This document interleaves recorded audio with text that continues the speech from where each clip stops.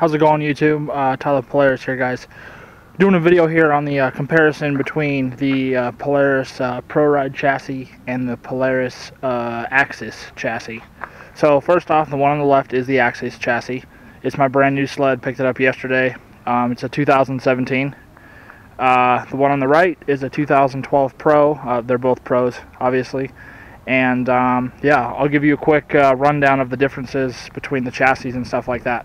So first off, I've ridden the 2012 over there, has the chain case. I've also ridden a 2015 that has the belt drive, which has the Pro Ride chassis, and then I've ridden the AXYS chassis as well. So I've ridden all the variants that there are in between. So here we go. First off, look at this muffler here. This is the one that starts with the machine. I will be getting a can ASAP and removing that. Next is the belt drive. You can see the belt drive in there, and it's different than the chain case. Obviously, the belt drive is a lot lighter. It creates less inertia, stuff like that. I'll bring over here to my other sled so you can see. So obviously I don't have the stock muffler. I have a can on. I have an HPS can on my Pro Ride, or on my 2017. I'm going to be putting a GGB can because they are the loudest there are. But you can see the chain case. Quick differences between those: the chain case is a lot more durable than the belt drive, and I've never had any chain case issues. And I know that with the belt drive, you got to be careful because if you're ever in the air and if you land with like the throttle pinned or something, there's a good chance you can snap that belt. So with the belt drive, you just got to be a little bit more cautious and not as aggressive as you can be with a chain case, because it is more likely to break. Okay. Next, obviously you can tell that the running boards on the AXYS chassis are much better than on the other one. However, these running boards are also the same 2013 to 15 on the Pro Ride, because that's when they did get the belt drive option for both. You can tell a quick difference in those.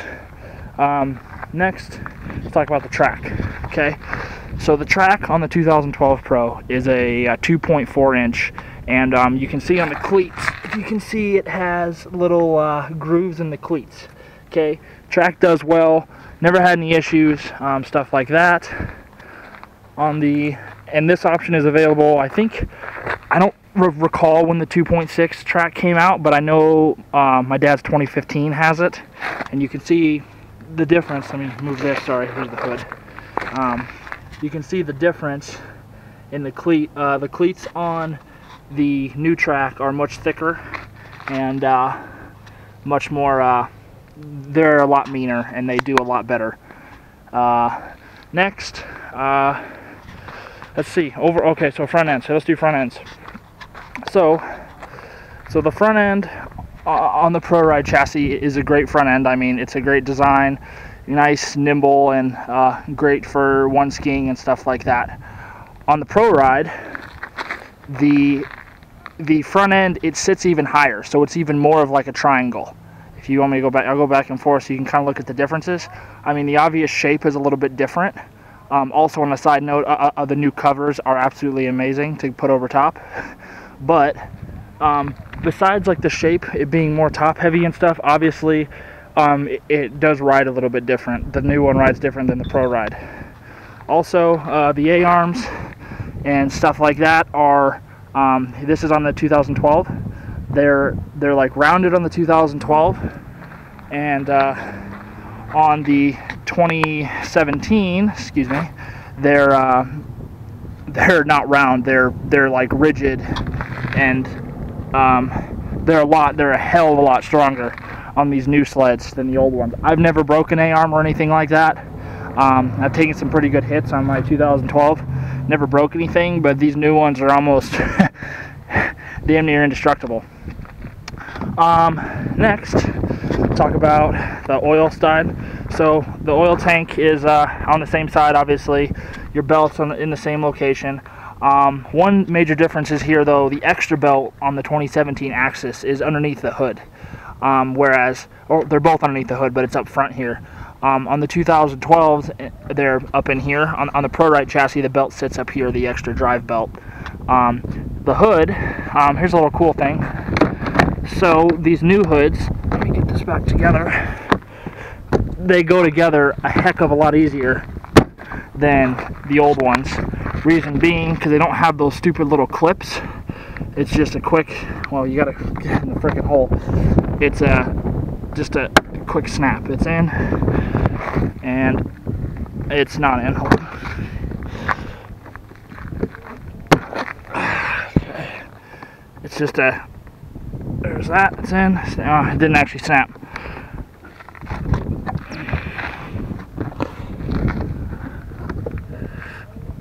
Well, it might help if the hood was attached on the inside.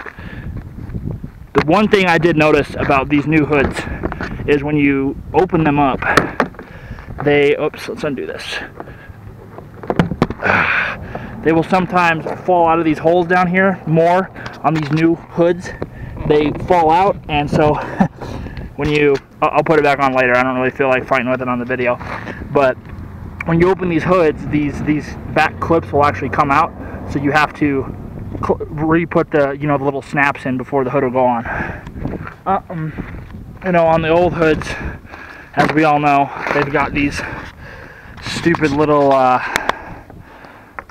clips, these little doohickeys, and they're kind of a pain in the ass. They work just fine, but they're a pain in the ass. The new hoods are a lot better.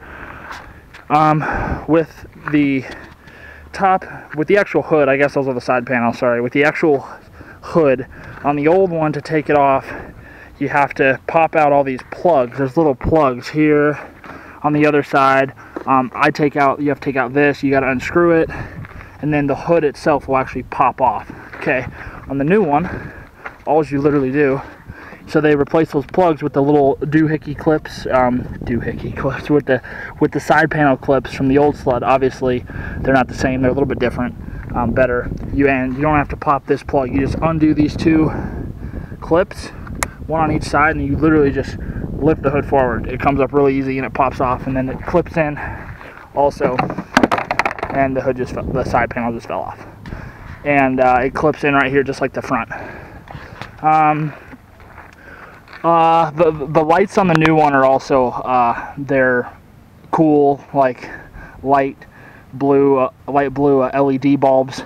The old lights are just the regular snowmobile lights. They work fine regardless, and that about sums it up.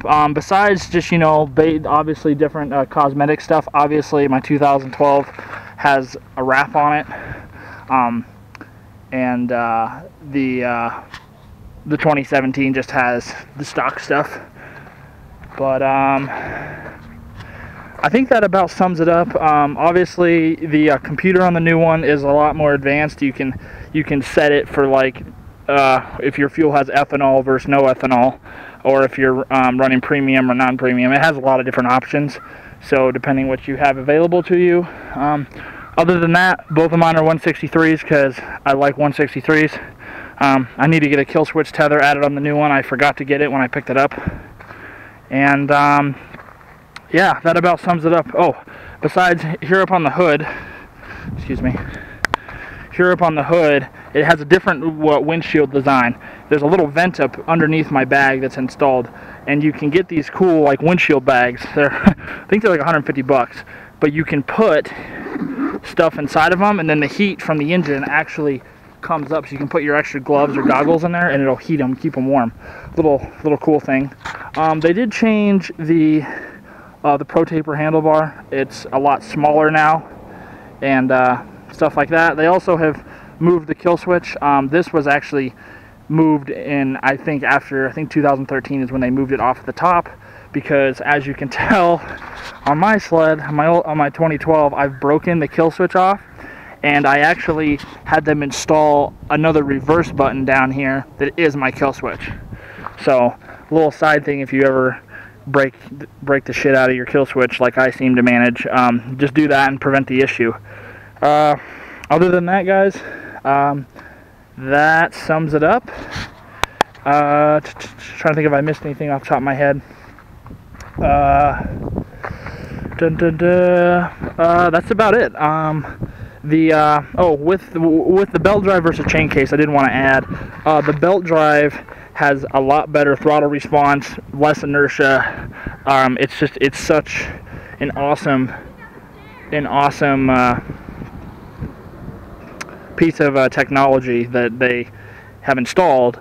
And whether you're on a 20, like my dad's is a 2015, I rode that Pro Ride versus my Pro Ride, which is chain case, and just the absolute throttle response and stuff like that with the belt drive, it is like a night and day difference. So I would recommend to get a belt drive if possible, unless if you get the 174, then you have to have a chain case, because the belt drive cannot hold up to the ruggedness of the 174 track, especially with the 3-inch paddles. You can get the 3-inch paddles if you're really in that much snow. I would like to move where you live, because I've never been in that much snow where I would need paddles that big. So anyways, guys, though, thanks for watching. Any questions, anything like that, throw them in the comment section. And yeah, guys, the season's almost here. Go out and buy yourself a new Pro. Thanks, guys.